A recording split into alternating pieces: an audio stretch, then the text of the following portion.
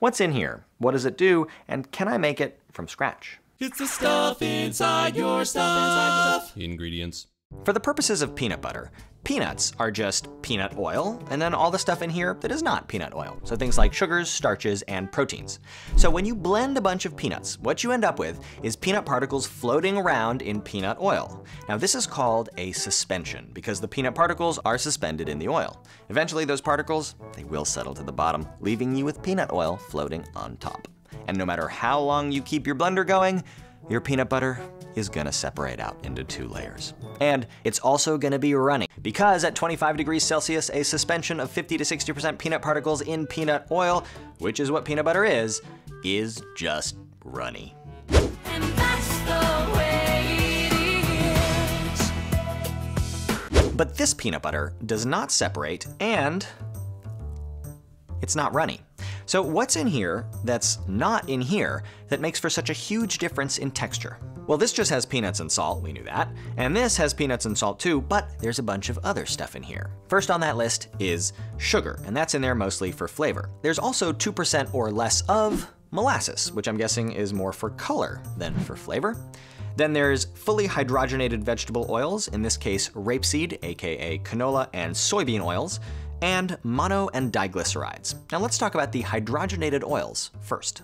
To make a very long story short, hydrogenating veggie oils changes them from unsaturated fats, which are usually liquid at room temperature, to saturated fats, which are usually solid at room temperature. Now I'll post a link to a video in the description that explains why this is the case more fully, but all you need to worry about right now is liquid to solid. So adding hydrogenated veggie oils, which remember are solid, to peanut butter is, I think, what keeps it from being runny. But there's still the issue of separation, and that, I think, is where the mono and diglycerides come in. Now these molecules are kind of like 1/3 of a fat or 2/3 of a fat, respectively. They're sort of fatty on this end here, and kind of watery on this end here. And for that reason, they're used to mix fatty stuff, like peanut oil, with watery stuff, like peanut sugars and protein, keeping it all together. So to make our non-runny, non-separating peanut butter, we're gonna need direct from nature versions of both hydrogenated veggie oils and mono and diglycerides. Now chemically, hydrogenated veggie oils are pretty close to butter, but out of respect for vegetarians, vegans, and those among us who are lactose intolerant, I'm gonna use cocoa butter, which comes from plants and is really high in saturated fat. And as you can see, it is solid at room temperature. And instead of mono and diglycerides, I'm gonna use lecithin, in this case, soy lecithin, which comes from soybeans and is a natural emulsifier. So let's do this and see what happens.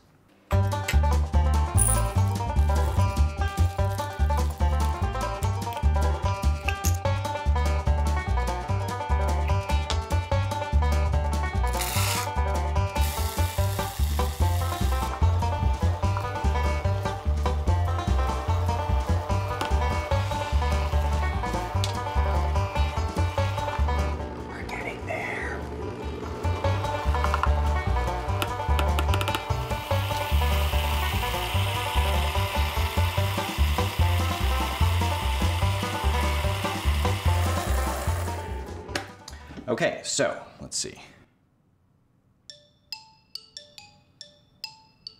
Good sign. Not runny, or not very runny at least. Come on. Come on, you can do it. Yeah. This looks unfortunate. I hope it tastes better than it looks. Come on. There may be a better way to do this here. Hang on. Let's see. Ah, it's getting everywhere. Okay, good enough.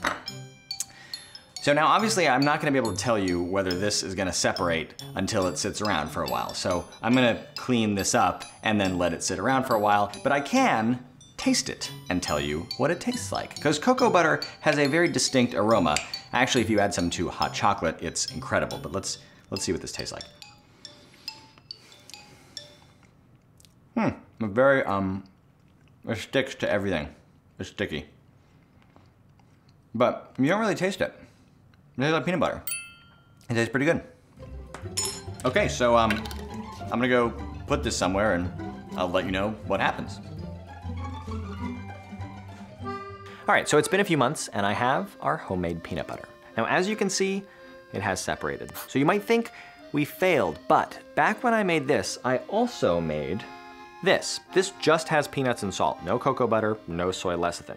And if you do a little bit of math, you'll see that our version separates a little bit less, which is great. But what about the runniness issue? Let's find out.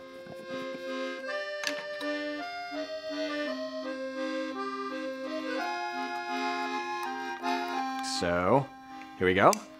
Moment of truth. Okay, so it's still running, but that is way less than the peanut butter with just peanuts. That is not bad. So overall, our homemade peanut butter separates, but not as much, and it still runs, but also not as much. I am reasonably impressed. That's not bad. I'm gonna give this 7 out of 10. Solid, but not perfect. Now, if you guys have comments, let me know below. And if you have an idea for an episode, hit me up on Twitter. Until then, I'm gonna go eat this sorta runny, sorta separated peanut butter.